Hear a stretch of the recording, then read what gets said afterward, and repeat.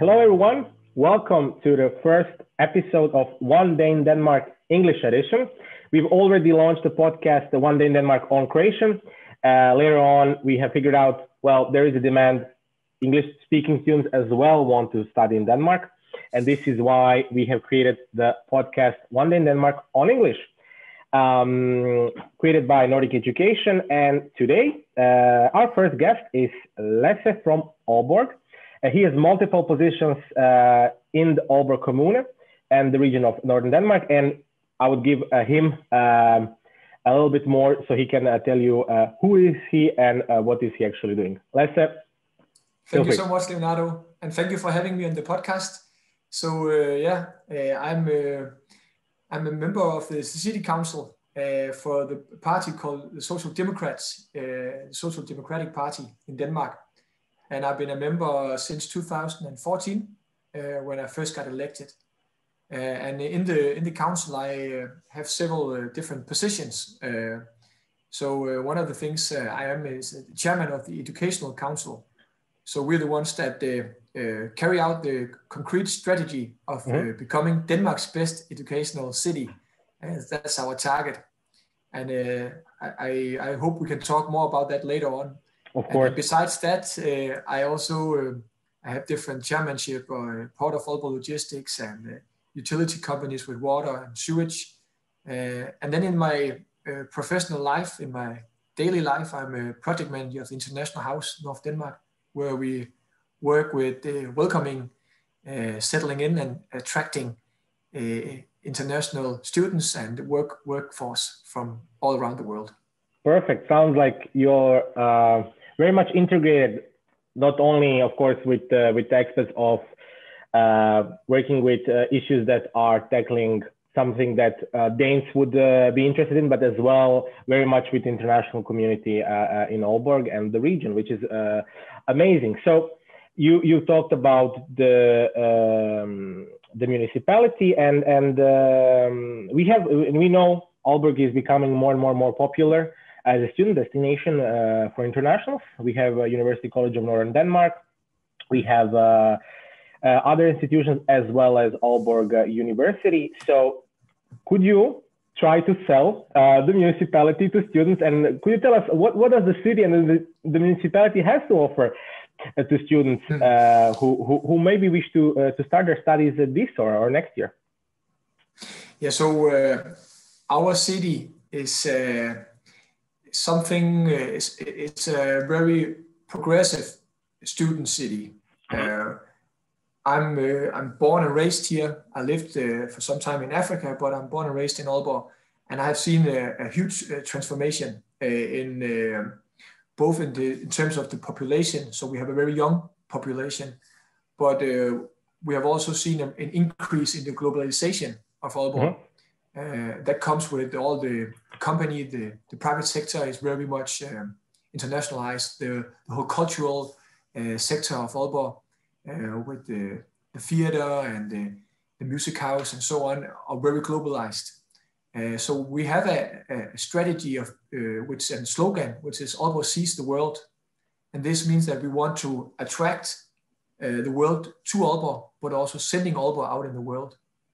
So attracting companies, investors coming here, settling in, can create growth and work and jobs. And also sending Aalborg out in the world goes for exporting, sending students abroad for internships and so on, Erasmus as well. So we are very much focused on globalization and education.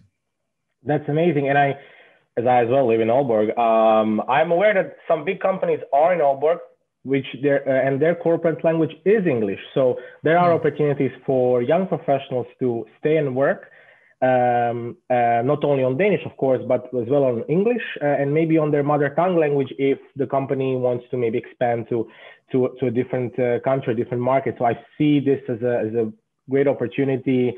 And I know a lot of people who come to Aalborg, they're like, especially with the fjord, they fell in love. They fell in love with the city, and they say, I love Aalborg because it's not as big as Copenhagen, you know, that this metropolis, but it's like the right fit for them. So This is something that's very much connected with Aalborg Municipality striving to be, and their goal being the best educational city in Denmark.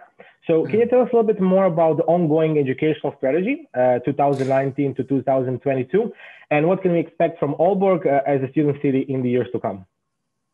So I believe having a little historical perspective on our educational strategy is, I think, important in this regard, because we had, during the beginning of the millennium, we had a focus on attracting students to come to Aalborg. So that was the first phase, you can say, of educational strategy, motivating students to come here. And that's when we established the educational council in the municipality and had a cross-sectoral partnership with all the different educational institutions, private companies, students, etc. So many different actors came into play.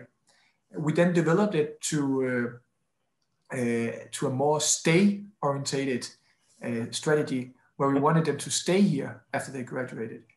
And we succeeded in that. We can see that the numbers are increasing, how many students want to have a life here in Aalborg and in our region of Denmark after they graduate. So the third phase now is finding jobs for them.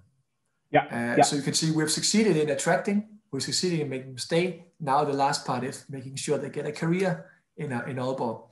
So it's very much now focused on career and making sure that during their studies that they get insights in the labor market, they get experience, they maybe have an internship, semester project collaboration with a company, or at least that they, what University College of North Denmark say, real life education. So the things you're studying has an impact on a company or has an impact on the society. And what would be the role actually of the municipality in this whole journey the student has? Like, I know that there is the municipality, there is the region, and then there is the Folketing or the whole government. And where does actually, how much actually influence does the municipality has on its own agendas? And is it governed by somebody else, or you can actually really like focus, okay, in this region, we need more of this, hence we are going to increase budget for this specific field? Is this something that's possible, or? The primary school is the municipality's responsibility.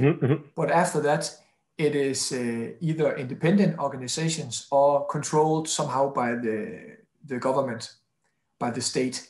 So we can do partnerships with them. And that's what we have really have done.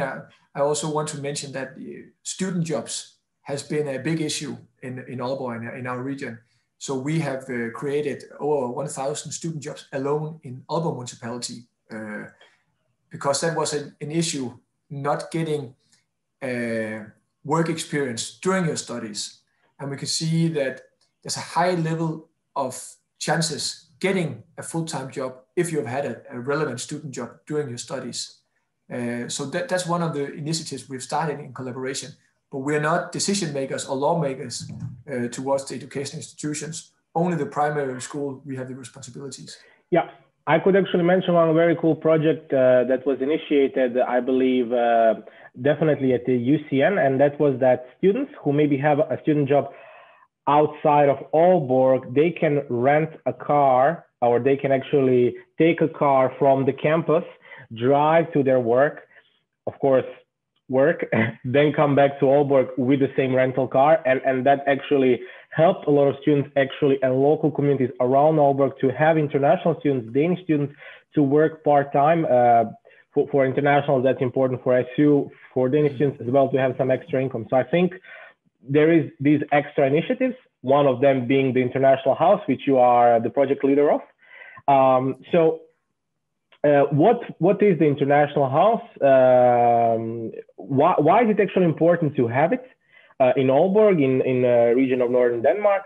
And I know that that Aalborg wants to be international hub. So could you tell us a little bit more about that? Where does the International House fit in this whole? Yeah, and I will tell about that. I'll just mention a little detail where I think we differ a a lot from the other educational big cities around Denmark, Aarhus, Odense, or Copenhagen, and so on. Yeah. Is the way that we focus on student apartments, and not only student apartments close to the educational institutions, like around campus in eastern part, where University College, North Denmark Tech College, and some of the bigger educations out there, Aalborg University as well. But the city center, the best locations in the city is reserved for student apartments. And that's also something I would like to mention. We have a roof over your head guarantee, which has now been developed to an apartment guarantee. So whenever you're a student coming here, you'll be guaranteed an apartment, because we have available apartments in our city. And that's a big struggle for Aarhus, Copenhagen, maybe Odense, but I know for sure for Aarhus and Copenhagen. Definitely. So the International House, going back to your question, is we are sort of making sure that the welcoming aspect for you as students coming here is all right. So you don't need to go around many different places to get your paperwork done. You can get into one single spot, which would be the one point of entry, and get all your papers done at one time. That is more efficient for the student, and hopefully also a better user experience. We can always optimize the user experience, so there's a lot of things we can do better. But one thing we also have done is digitalization of your bookings. So you know that when you come, you will not be in a queue with 90 others. You know when you come, will be served within half an hour and get all your things done. And that's also a big plus in terms of efficiency. But the International House is also like, we see ourselves as a gateway to life in North Denmark. So hopefully through us, you will also link up with a relevant cultural or hobby or interest you might have. We do different fairs, sports and culture fair, diversity evening at the zoo, many different events where you can get a grasp of your local community and see if there's any interest organization, civil society organizations that might interest you. And connect with fellow internationals as well while you do that. So that's very great. Yeah, exactly. And also we form a collaboration with the educational institutions regarding career programs. And we can see that the ones who have been in the career programs have a greater chance of finding a job. It's been quite successful, the graduates, the alumni of the career programs who found a job. So this is also one of the things, being the binding link between the education institutions and the companies. And that's something we're increasing as well. And I think that when you're explaining this, of course, as I was an international who arrived, who was as well confused in the beginning, I think having one point contact is very important, because you might be overwhelmed with the bureaucracy in the beginning when you arrive, and you don't, of course, want to make something wrong, because you're like, oh my God, if I do something wrong, will they expel me from university? You know, people go through a lot of these thoughts and questions, but it's good to have a friendly face that can welcome you, that can explain you and really guide you and help you, not only in the beginning, but throughout your studies as well as afterwards. I know you have Job Monday, for example, where every Monday you can really trying to find some relevant jobs in your industry. And I think that's definitely something that will prompt a lot of internationals and, of course, Danes to stay in Aalborg. Studying is one sphere of our lives here in Aalborg in northern Denmark. And of course, besides the city being focused on the best youth city in Denmark, there is a strong focus on making the city a green innovation hub as well, for young entrepreneurs as well. So how is the municipality supporting these ideas, and what are the initiatives that will make this a reality? So I believe in general, the mindset I have personally, and also the mindset we work with International House North Denmark, is that diversity creates innovation. Innovation creates growth, and that will benefit the whole society. So I see myself as an international. I don't believe it's your passport or your nationality that defines whether you are an international. I'm also an international. I see myself as an international citizen. I'm Danish, yes, and I live in Denmark, but I'm part of a global society as well. And I believe a lot of Danes are also very interested in traveling the world. I believe one of our most famous authors, Hans Christian Andersen, he said, to travel is to live. And this is very much a Danish mindset as well. We are global thinking deep down. And when I was an expat as well, I tried also to, in Uganda where I lived, I tried to be part of the society and contribute. And we see that the expats we have in North Denmark are contributing a lot with innovation and startups. And we can see when we have startup competitions, a lot of the participants of with internationals who don't have a Danish passport, and they are really contributing a lot with the new angle, new perspectives on startups, and that's why we're focusing on this. We approximately say in the startup club, which is Aalborg Municipality's public offer, where you can become part of an environment, a network, but also get personal help, is a third, so like 33% of the consultations are in English. So it's around 200 consultations they do in English. And within the ICT sector, the service sector, the restaurant catering sector, internationals are very good in Aalborg, starting up these businesses. That's great, and that's one of the things that I guess it's great to communicate, is not to be afraid to actually go and ask and really inform yourself, because it might not be that you think like, oh, maybe they're just doing it for Danes, or oh, maybe it's only on Danish. No, actually, like, you can talk on English. Danes don't have problems with English. You are a good example of that as well. Yeah. So it's really an open field with open cards, and you can really contribute a lot if you would like, and follow your passions. And I think that's very great. So for the end, there are a lot of internationals who will watch this and will be interested to study in Aalborg, in northern Denmark. What kind of message do you want to tell them? Like, if you would sum up Aalborg and this municipality, if you have any message to tell them. So I believe what we can offer here is a chance to relish your dreams. Denmark is often known for social trust and good welfare system. But actually, when we look at different startup rankings, doing business in Denmark is actually, we're always in the top. We've been number one some years. I'm not sure the latest position what we have, but we are definitely in the top. And this is because it's quite easy to establish your own company. It's you also, if you want to study your dream studies, I believe we have a broad and wide, diverse of educational opportunities in Aalborg, which have something for everyone, I believe. Of course, the most specialist areas of studies might not be in the Aalborg, but we have many of them, especially within engineering and ICT. We are quite known for that. So coming here, studying here,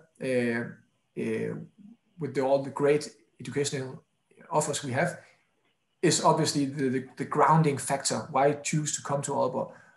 But during your studies, we also want you to be welcomed, and we want you, whether you choose to travel the world after you graduate, you will always be ambassadors of Aalborg. So we have very much this ambassador kind of angle to our international students. And it's quite cheap as well to live in Aalborg compared to some of the other places. True. It's a 20-minute town as well, so it's quite easy also to get around, especially if you have a bike. I believe we have a very good biking infrastructure. We have also green and public transport, which is being invested in heavily. And I think what everybody's talking about, the United Nations 17 Sustainable Development Goals, which is a lot about green transition, how to protect the climate and the environment. And I believe we can be Denmark's green capital when it comes to that. That's my ambition, and the mayor's ambition as well, to become Denmark's green capital.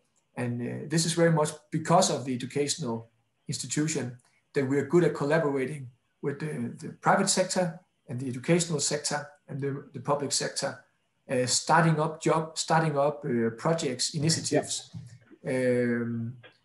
district cooling projects. Many different projects can be mentioned in this rank where it's been possible. And in these collaboration, the international students contribute a lot. They come in with a totally different mindset and innovate the whole process there. So these different factors, our ability to have good partnership, we are dependent on each other, and the globalization, I think, is some of our strongest competences in Aalborg. Amazing. And I think this is a very good story, building it from the foundation where you talk about education and then going up and really building your dreams. Thank you very much for being our first guest in the podcast One Day in Denmark. We very much can't wait for all the new students to arrive in the upcoming years. And of course, I am very much sure that International House can't wait to meet them as well and help them along the way.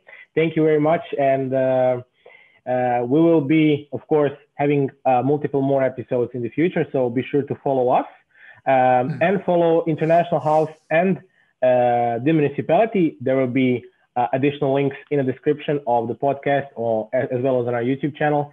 So be sure to check out the International House. You can, of course, find all the relevant information for studying and working in Denmark, in Northern Denmark. Until the next time, see you.